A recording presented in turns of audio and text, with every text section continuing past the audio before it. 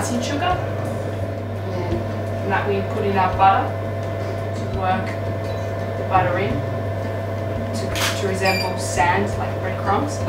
Form it into a ball. Almost press it together without overworking. And we can put it in some Glad wrap and let it rest for an hour.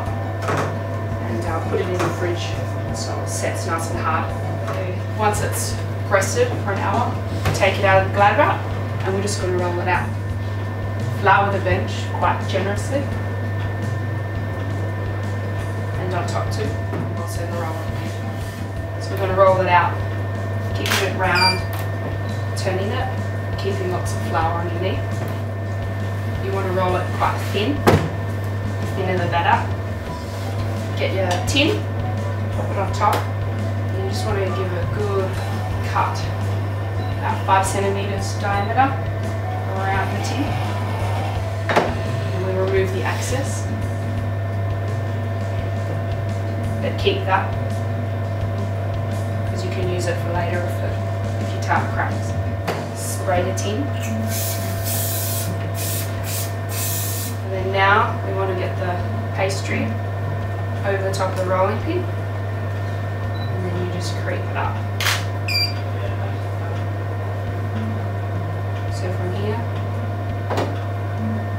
you want to roll it back over without putting any pressure on the tin, otherwise it will cut the pastry. If it tears, you can patch it up.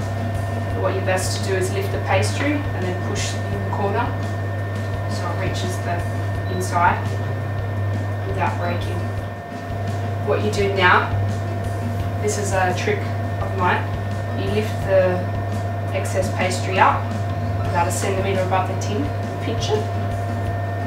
I do this so when it cooks, it falls onto the tin without breaking it.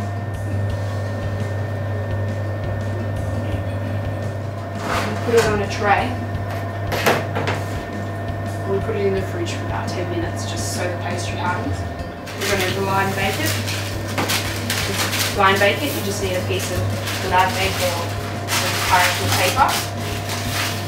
You can use special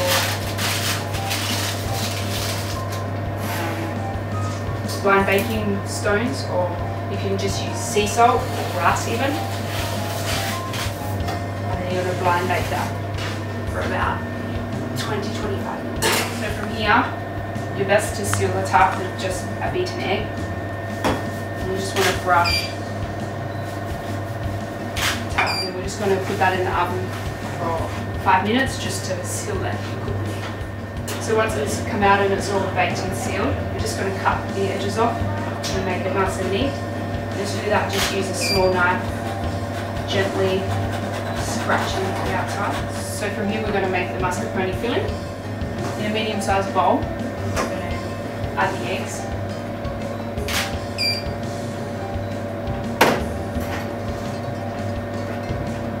The zest from 1 lemon and 1 orange.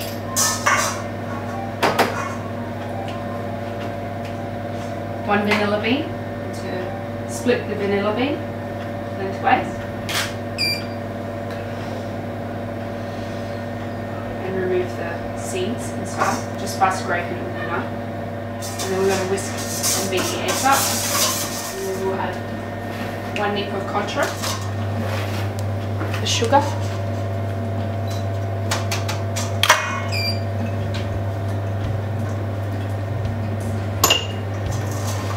we'll mix that up.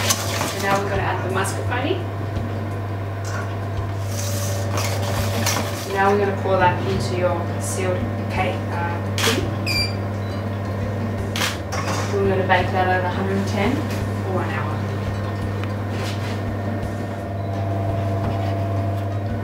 Just going to assemble the